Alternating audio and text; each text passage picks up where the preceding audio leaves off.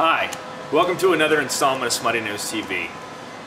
We've got a really special guest with us today. He's sitting just in the chair over here, the orange inflatable chair. We've got Paul Barber with us.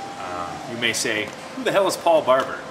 Well, if you've ever had the Smuttynose IPA, Paul is on the label. Paul wears the glasses. So we're going to sit down and have a chat with Paul today and find a little bit more about the man behind the label.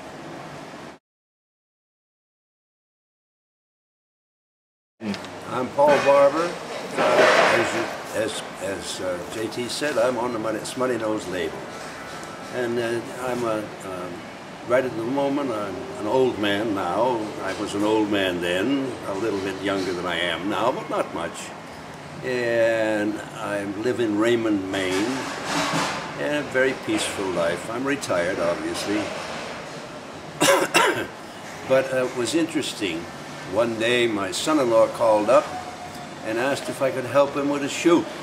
I didn't know what he was talking about as far as where was concerned, but I knew it was something to do with photography since he's a photographer. Then he told me that he needed to have another old geezer because the people that were doing the shoot had wanted a couple of old geezers to put on the label. Well, I guess I qualified for that according to my son-in-law. But he wanted me to bring some old clothes, you know, old beat-up dungarees and shirt, and make sure you wear those funny old glasses that you've got. And of course, they're nothing but plain old tortoise-shell glasses. They're not funny old glasses. So we did. We came, and he told me how to get to Elliott. And I got down there and found the place. And he ended up taking about probably 100 of pictures. And of them, 3 of them ended up on the IPA 6-pack. The 3 different shots there. And then also, I later found out that the company, a distributor out in Pennsylvania, had put the pictures on his truck. A great big truck. So, got to be spread all over the place. Cy Collins, the other fella in the picture, was a little bit older. He was probably 93 when he took the picture, and he and I were just reminiscing about the various and sundry things that we had done in our lives, and we found many corresponding things that we had both done together. And both of us also agreed that it wasn't too bad to get paid for sitting still for a while, just sitting there for a while and get paid for it. That was all right. Do you feel like you got a fair price for your work for the day? Oh yeah, we got a fair price. It surprised both of us. But apparently it's whatever the usual rate is or something like that. I didn't know. I didn't ask. I didn't care, and neither did he.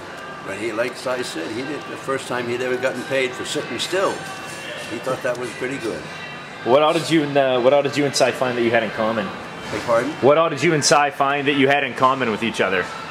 Oh, we both had been in various and sundry organizations.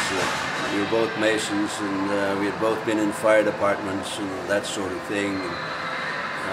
Cy, I can't remember what he was. I think he was an accountant, but I'm not sure. I think he was some sort of an accountant. That was not my forte. I didn't have anything to do with accounting. Anyway, he and I kept track of each other until he died, and he died probably within 3 years of the time that we took the shoot. But his wife, I gave the pictures of the truck. I sent the pictures of the truck down to him, and his wife thought that was absolutely great. She thought that was the greatest to be. It'd be all over the place, not just in the IPA, but shown up and down the road. So, do people ever recognize you? Right now you have this really huge beard, which you don't normally have. Do you find you get recognized? People don't recognize me for the most part, unless they know that I've been on the label. If they know that I've been on the label, then they recognize me. But it's kind of hard because I don't have those same clothes. I don't have the glasses on, so you know, unless they happen to know me and know that I had done the shoot and done the label, then they don't recognize me. But they recognize me once they've been told that I'm on the bottle. then they say, "Oh, that's you." Yeah, that's me. Yeah, when I was walking back here earlier, a couple of the guys on the bottling line were like, "Who's that old guy?" Yeah, that's I right. said, "You've seen his picture how many times on every bottle of IPA that comes through, and every 6-pack and 12-pack, and you don't recognize him?" They said he's got this huge beard. They don't recognize me with the beard. They've always recognized me in the past when I've come in. They look and they say, "I know who that is. I know. It's on the bottle." They recognize me, and you see it in the expression in their faces. They don't say that they recognize you, but recognition suddenly shows up. "Oh, I know him." Do you ever feel like Santa Claus when that happens?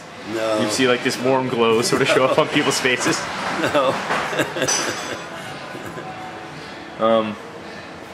Now, the story that I've always heard about the photo shoot was that there was this ad in the paper for Geezers Wanted.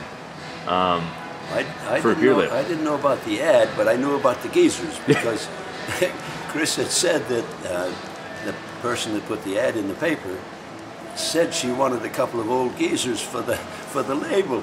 And I said, "Thanks a lot, Chris. Thanks a lot. I'm an old geezer. Okay, well, I'll help you with the shoot anyway." There's no way to talk to your father-in-law, right? My brother-in-law. Oh. My son-in-law. My son-in-law. Yeah. Yeah. Okay. Yeah. A lot of times on tours, people will come in and you know we have the IPA shirts in our retail case. A lot of times people will come in and point to it and say and tell us what they think the story behind the label is. Like there's some kind of narrative. Do you have your own version of what you think's happening in the label?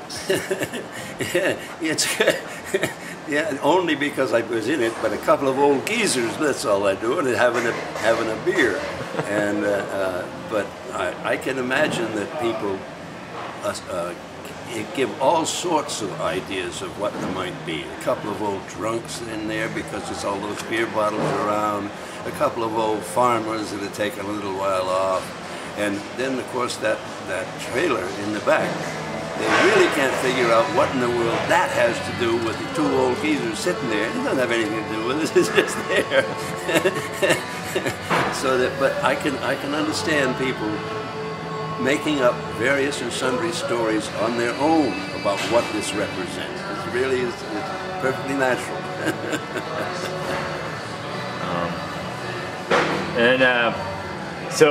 This is the first of what we hope will be some Smuttynose appearances for you. We've got you coming to a festival in October, right? You're going to be coming out. The beard will be gone.